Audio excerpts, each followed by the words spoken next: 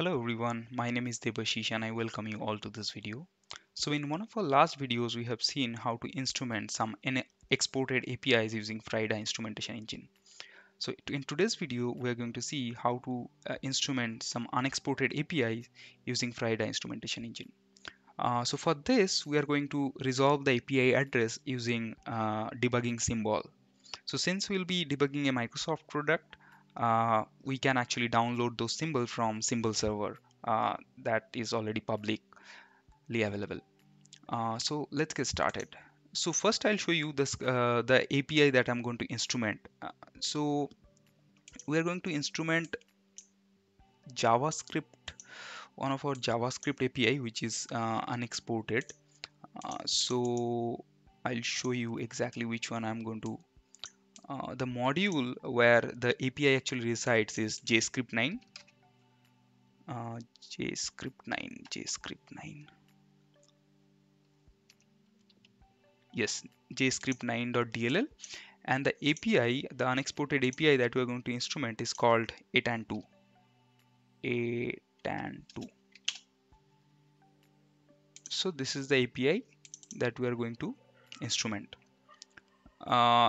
In IDA Pro, it is utilizing Microsoft symbol, so that is why you are able to see that API name, but actually it is unexported API. You should not be able to see any symbol. If you have watched my last video, you should be quite familiar with this particular script. So here we are actually will add the PID here, and in this section we are going to add our JavaScript code that will be injected into the process IE process for instrumentation. So let's write this code. So the first thing that you have to do, you have to load the debugging symbol. So this is how you do it. Debug symbol dot load, and you have to enter the DLL name, which is script9.dll. After that you have to do debug symbol.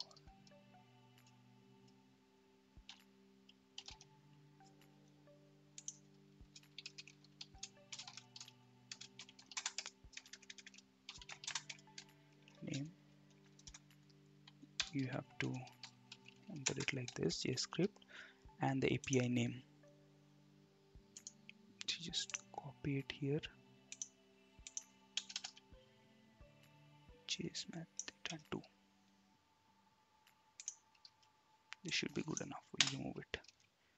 Yeah, now it is going to return the address, so let's create a address. This console.log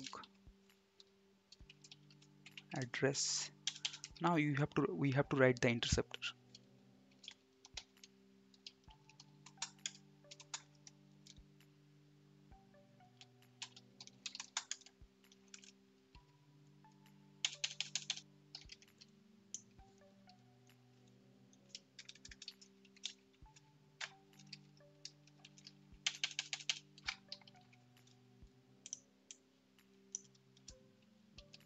So now what you have to do, we have to write the enter function.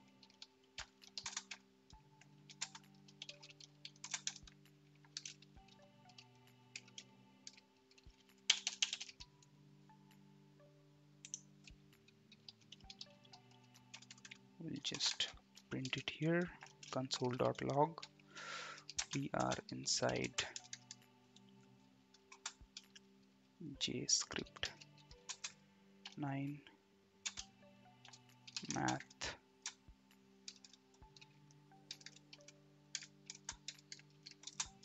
it and 2.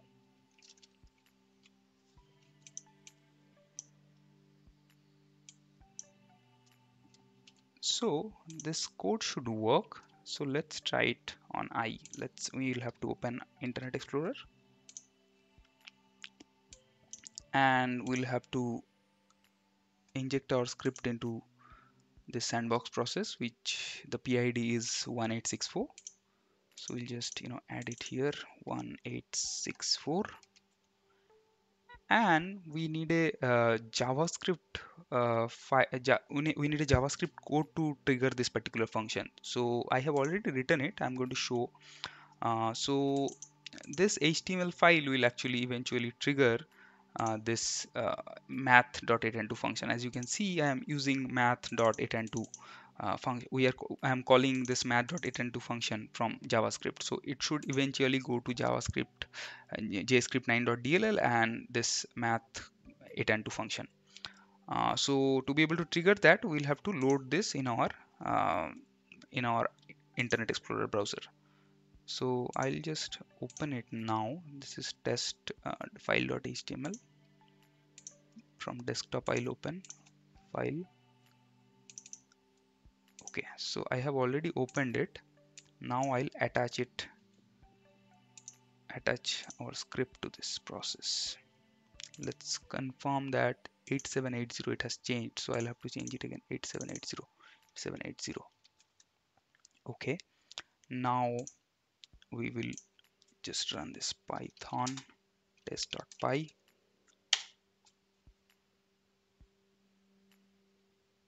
What it is saying, unable to find function name in JScript 9 with 10.2. Okay, I have missed that. I have misspelled it, so JScript 9 I have to make. Now it should work. So basically what I have done, I have made a small mistake here. I have to make the E capital. So now if we just launch Internet Explorer again, open that JavaScript file,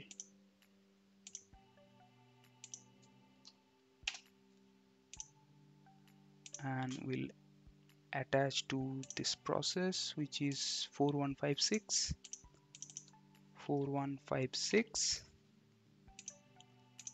And if you just execute this, and as you can see, we have the address of math8n2 function.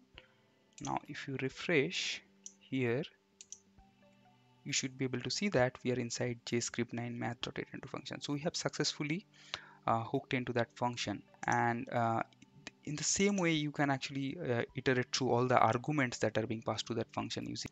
So that's all I wanted to discuss in this video. I hope you have enjoyed. So if you're not subscribed to this channel, please do subscribe, because I'll be uploading few other videos on Frida as well in this same series. So thank you for watching. Bye bye.